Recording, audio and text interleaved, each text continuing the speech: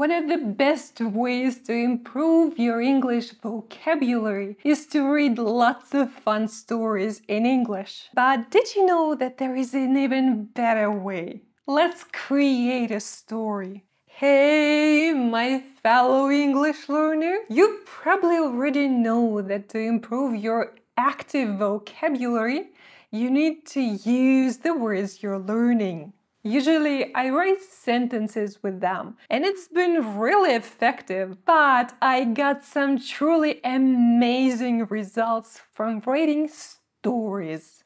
3 years ago, I was part of a group on Facebook where we would get different tasks to record ourselves in English. Once, we got a small list of idioms containing numbers, like kill 2 birds with 1 stone. We were asked to use them and explain one idiom in detail in a short video. I went even further and created a ridiculous story about adventures of a clumsy giraffe. And he said, "Oh yeah, I do. I often feel drowsy and dizzy and groggy. Oh, so I think we can kill 2 birds with 1 stone."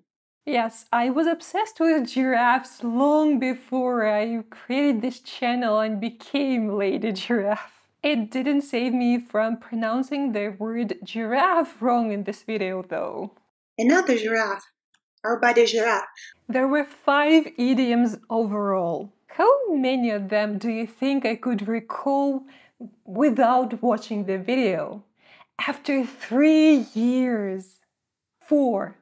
When I watched the video, I remembered the 5th, and I was surprised to realize that it's been part of my active vocabulary for years. I know what these idioms mean.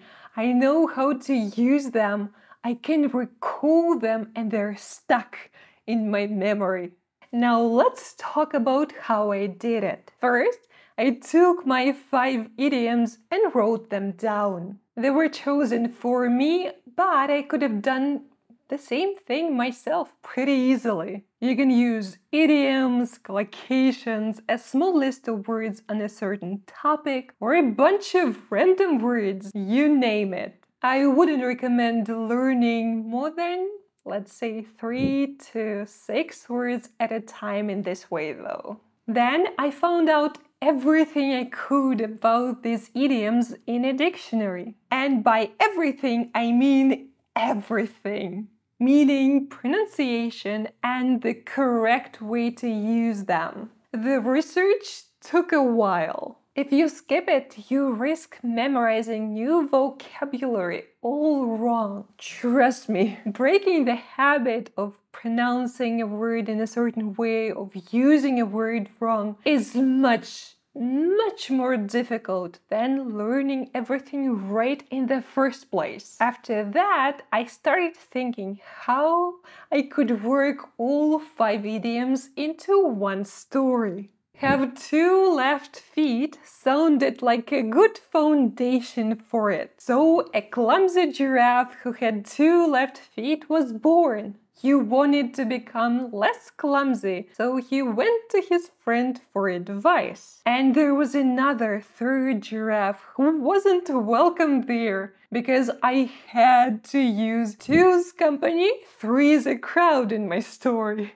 The giraffe ended up picking up a new hobby of dancing and became a professional dancer. The more ridiculous your story is, the better. Because there is a much better chance of you remembering this story in this way for a long time. And with the story, you'll remember your idioms or collocations or new words or expressions. It could have ended there. Writing down a story with the words you want to learn is an awesome activity all by itself, but you can make it even better. So after creating the story, I started practicing telling it out loud.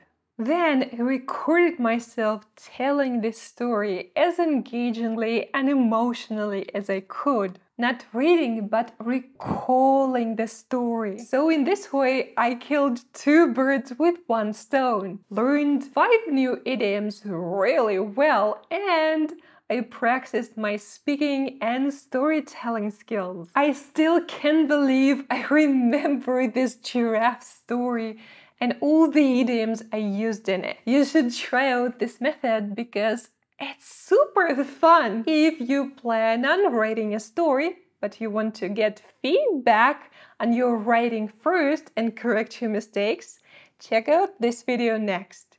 Thank you so much for watching and see you next time with more awesome language content.